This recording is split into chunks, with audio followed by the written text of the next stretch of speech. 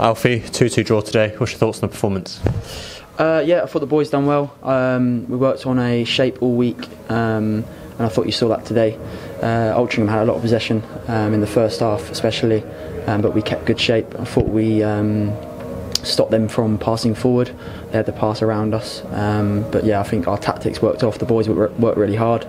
Obviously we're gutted with a goal in the 89th, 90th minute, but overall a good performance and a good point. Team line-up, obviously Kids is suspended, Brad Webb comes in and does well on his debut, and also captaincy for yourself today. How'd you find that? Yeah, a few changes again. We're running on quite a small squad at the moment, just through a lot of injuries. We've got a lot of boys to come back. But yeah, it was an honour to wear the armband at the club. I've been waiting, it's just a great honour to have. What was the other question, mate? Obviously Brad Webb coming in for his debut. And Webby was great. Assist for the first goal.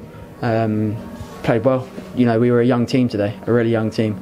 I think the oldest was probably Laurie in goal, 32, and then Mo midfield, 28. Everyone else is 23 and below. So we're a young squad, and I thought out there today we tactically done what we had to do, and a great debut from Webby.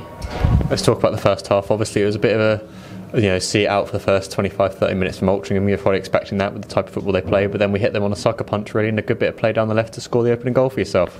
Yeah, but we work on a different tactic for a different team every week. We really do a lot of analysis, the gaffer and the staff, on the team we play, and this week it was about counter-attacking and our structure, and making sure we can break and score goals. And in the first half you saw that completely come off.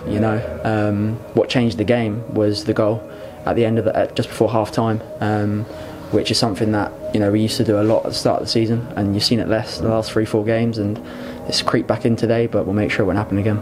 For you personally, obviously on a bit of a goal scoring run at the minute, getting into the box late, has that been worked on in training for you personally?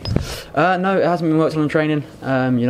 Every now and then I'll work on my crossing finishing sort of thing, but just getting into the box and trying to score and help the team out is the reason why I've done it. A few goals for me now, but I like to think myself as a box-to-box midfielder that can get high and I can get goals. But yeah, a nice run of games for me and a few goals, so yeah, it's nice at the moment. Of course, a goal for yourself this evening, and also a goal for your midfield partner Mo Silla. How are you finding putting partner with him in midfield? Yeah, it's good. Mo's a great player. He's a great player. It's limited with his language, just because he can't speak much English, but the basics of football he understands, and the basic words of get higher, shuffle, that sort of stuff. He completely understands. He's an experienced pro, and yeah, it was great for both of us to help the team today with 2 goals. You talked obviously about their 2 goals. Obviously their first one coming the 45th, then they're equalised in the 90th minute. Ultimately it's disappointing, but it does see the unbeaten run extend to 4 games. Yeah, that's what we just spoke about in the change room. We're gutted. We are gutted to concede such a late goal, especially the second half, the first half goal, because that really, that gave them something to come out at half time and gave them a bit of energy, just being 2-1 down.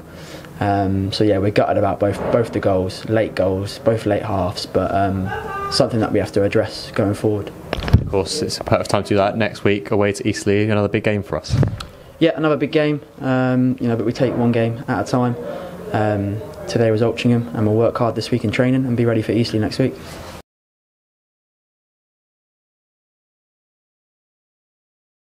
Are you in with a shot? Look below for more information.